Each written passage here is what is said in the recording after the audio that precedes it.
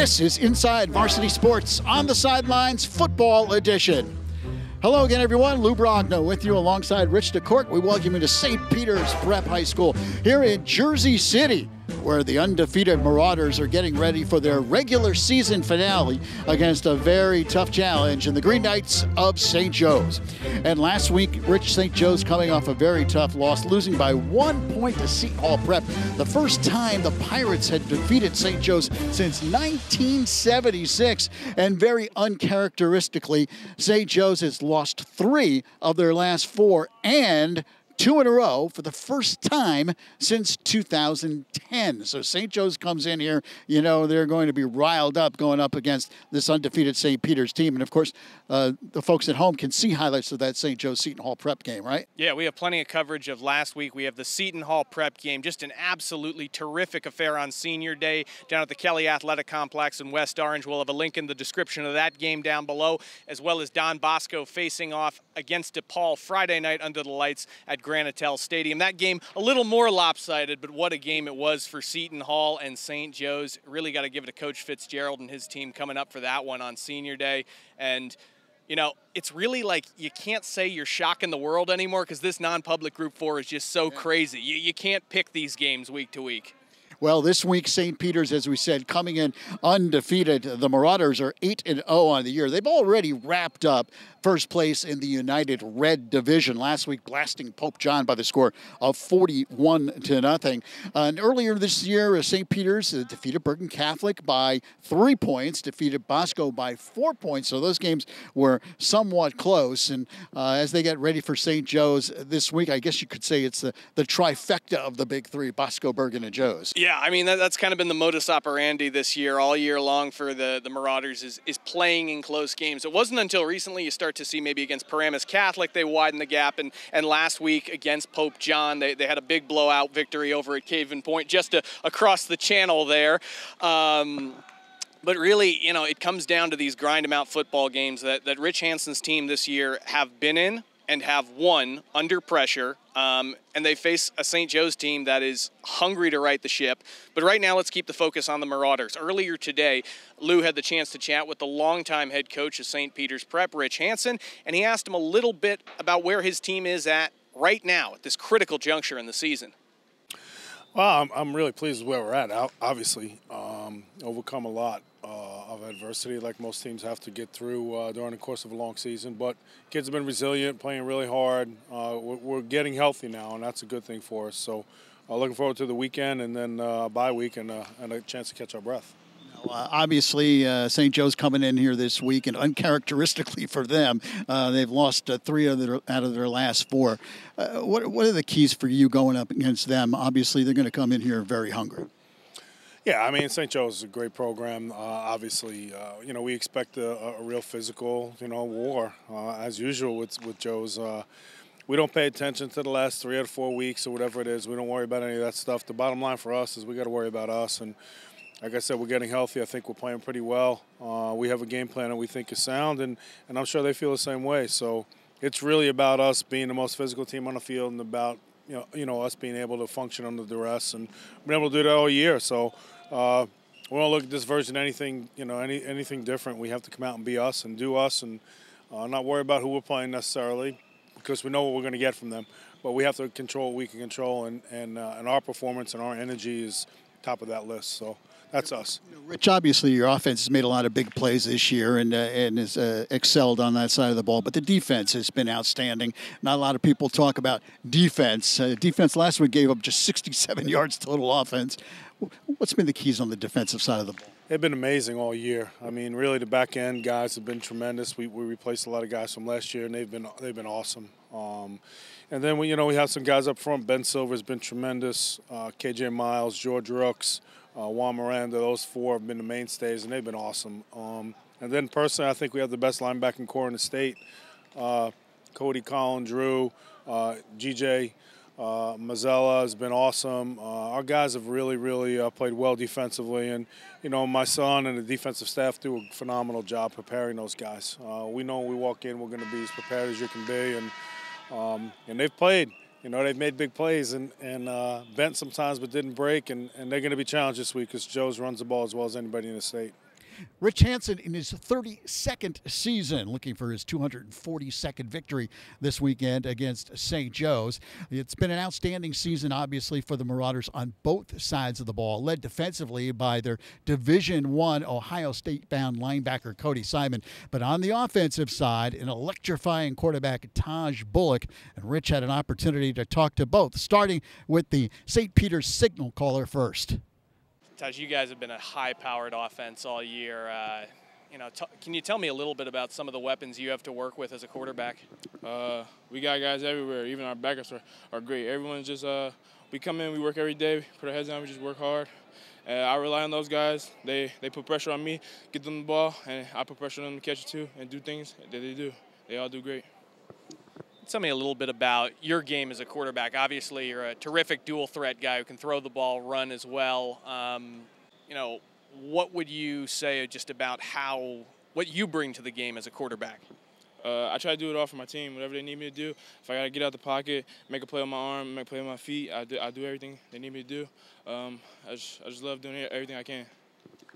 As you get to this point in the season and you get closer to playoff actions, do the games start to take on a different feel? Does it start to feel a little more intense, or is it really just go out and ball in each week? Yeah, we just put our heads down and we work. It's nothing different. We come in practice, same mentality. We just want to be 1-0 for the week. We work real hard. It doesn't faze me, not at all. So in terms of what to expect from, playoff games and anything that may come beyond, there's no real expectation in your mind of how that may play out? No, same thing every week. We just want to go ahead and do it. Nothing different. No. Hey, that's good stuff. What have you seen? I'm assuming we're into Wednesday in terms of preparation so far. I'm assuming you guys have done film already.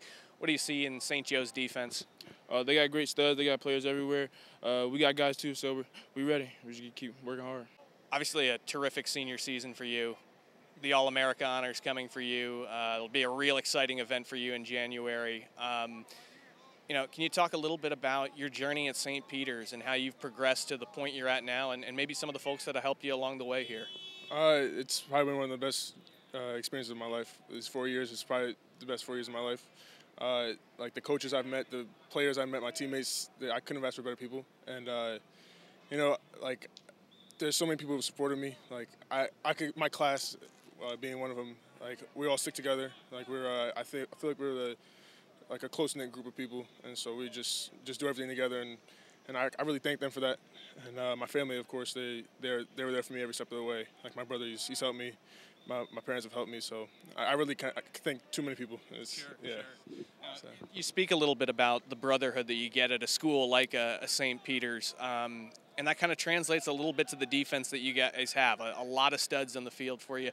Can you tell me a little bit about how you would describe your own defensive unit? What kind of players are you? I'd say we're tough guys. Not a lot of you could say like me guys. Yeah, we're all together. Like everyone really works together, and there's no like selfishness. Sure. I'd say that like we all try to work together as much as possible. If someone messes up, we just help them to get back up and keep going. And I think it's one of the things we teach is like being relentless and working as hard as possible for as long as possible. And I think our team really does that well. And we've done it so well so far this year, and we're just hoping to keep it going. You get to this later point in the season, obviously like the standings and all that noise is kind of locked up at this point, but a game like this against a team like St. Joe's, it obviously matters quite a bit just in terms of how both teams are playing football at a critical time of the year. When you get into big games like this, does it change at all in terms of the feeling, or is it another game?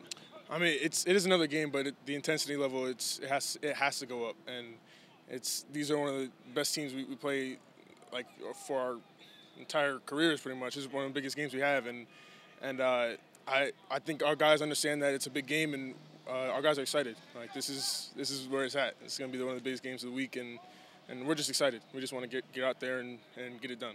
So. And then now we're into Wednesday in terms of preparation. I assume you guys have done film already. What do you see from the Green Knights offensively in terms of what they bring to the table? They're always a tough team. They're going to run the ball, and we know that, and they know that we know that, and that's what they're going to do, and we just have to do our best to stop it and really just play tough defense. And I feel like the toughest team's going to win no matter what. So if we can do that, we'll be good. Well, Cody Simon talking about St. Joe's running game, knowing exactly what they're going to do on offense and what St. Peter's is going to do defensively. And, of course, St. Joe's runs the ball with the best of them. Audric Estime last week, 247 yards, 3 touchdowns in that 1-point loss to Seton Hall Prep. Yeah, another monster game for Estime for St. Joe's. He's done that all year long. Of course, you know, the Green Knights relied on him a little more this particular week. Michael Alaimo, their starting quarterback, the senior, out with an injury. Not sure what his status is going to be for this coming contest on Saturday night. But either way, St. Joe's, with or without Alaimo, has run the ball all year long, and they've ran it particularly well, just about against everyone but Don Bosco late in the season. They kind of put the squeeze on the Estime, Andre Epps sort of running attack that St. Joe's has had for the majority of the year. And obviously this week they're going to face possibly the best linebacking core in the state in St. Peter's and what the Marauders bring to the table. Otherwise, a very strong defense with, you know, solid seals in the secondary and a very aggressive defensive line. If you're a fan of that sort of old school lunch pail ground and pound football, this is exactly what you get this Saturday night at Caven Point. Two teams that are going to ground the ball out real hard, and it's just going to be the tougher guy winning out. And frankly, you know, it kind of gets to the point where St. Joe's, it's a must-win game for these guys in terms of just righting the ship before the playoffs come around. You know, they've faced a lot in the past couple weeks in terms of being upset first by Don Bosco and then Seton Hall Prep. You know, it's time for them to play up to their full potential and really play the brand of football they expect to play heading into the games that really count. Well, obviously for St. Peter's, as we said, they have wrapped up the #1 seed in first place in the United Division, in the United Red Division. But for St. Joe, it's a very important game as far as seedings are concerned, as the Green Knights will look to try to get into the top 4 or so they can get a home game in that first round. St. Peter's, on the other hand, hey, they're trying to become the first undefeated team in the Super Conference since it was formed in 2014. So a lot to play for, really, for both teams. Hey, there's other games happening this weekend as well in non-public, and one of them certainly is Don Bosco Prep going up against Paramus Catholic. Of course, last week Bosco crushed DePaul 42-6, so the Ironmen look like they've got it going at this point in the season with their dynamic running back duo of Monangai and Berger. They're hitting the groove at the right time of the year. It was a matter where you know that they had the talent in the backfield. They had a younger offensive line, and Chuck Granatel has done a really nice job with that group, getting them up to speed at the right time. Putting up 42 points against DePaul last week. Check out those highlights. You'll see what they're capable of. And Bergen Catholic also playing very good football at the moment. Bergen Catholic 5-2 on the year, going up against DePaul this week. And, you know, they've been running in that 2-quarterback system all year with Andrew Boll and Steve Angeli. They excelled last week, certainly, and Ryan Butler at 161 yards rushing. So Bergen probably playing their best football of the season right now as well. Oh, yeah, Bergen Catholic, a team obviously battling through some injuries, losing their defensive leader in Jordan Morant for the year and Pearson Tobia, probably their best receiving option on the offensive side of the football. But Vito Campanili's group has rallied quite a bit to get to the level that they're at. Obviously a big win last week against Paramus Catholic.